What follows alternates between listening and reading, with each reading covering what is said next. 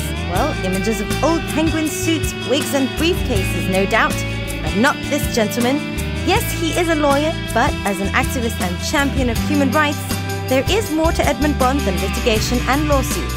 So today, we're laying down the law. Like, what made you decide to take up law? Was it shoved down your throat by parents because they're like, you either become a doctor or lawyer, or did you actually want to practice? There was just like 4 subjects you could choose from based on what your parents would give you. What do you mean? So engineering, okay. Medicine, yeah. Law and accountancy. And when you did A-levels, you just did whatever you think you could score. But then after a while, when you spend some time with your friends overseas, you realize that everybody wanted to do law because it was the most exciting thing. So you just did law. So you did law because your friends all decided it was the most exciting thing to do, and you just wanted to be a part of the same group of people?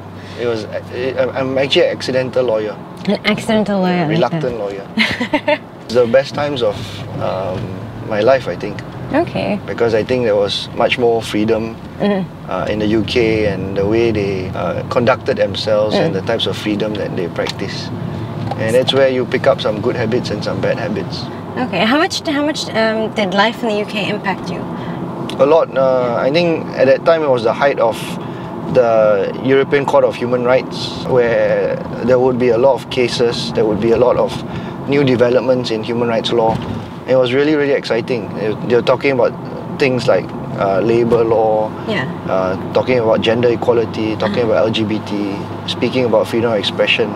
So these things were rather new and was really exciting because it was a new, there was new space for you to carve out a new law, and that's something that was exciting. Because of the people that you were linked with and because of what you were studying, I mean, was that the only reason you were exposed to this? Do you think the general public over there are equally as involved? No, I think the conversations that you have over coffee and even reading the newspapers and the conversations about freedoms are so much more advanced there. And you see public assemblies almost every day in every different corner of the street. Yeah. So that really impacted me, and coming back, seeing how things are slightly more different here, I think galvanized me and a lot of different people to try and change things.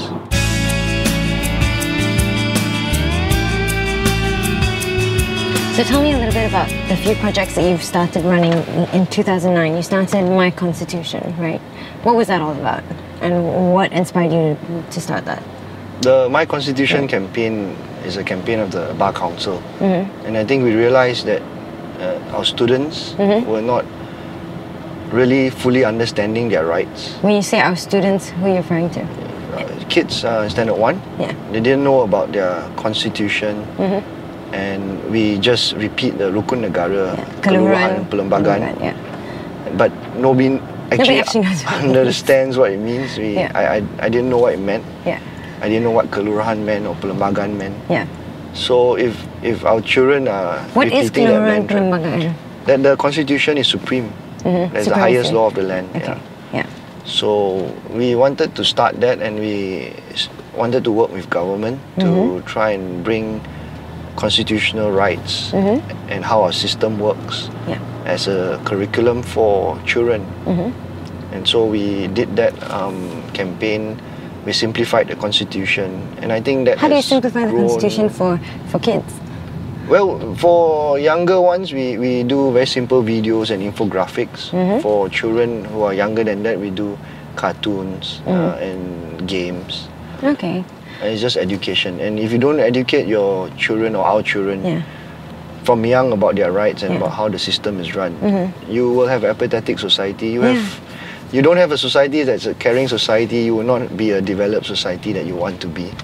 If you say our older generation or even ourselves have failed this generation, there may be some merit in that. We need to try and do something about what we...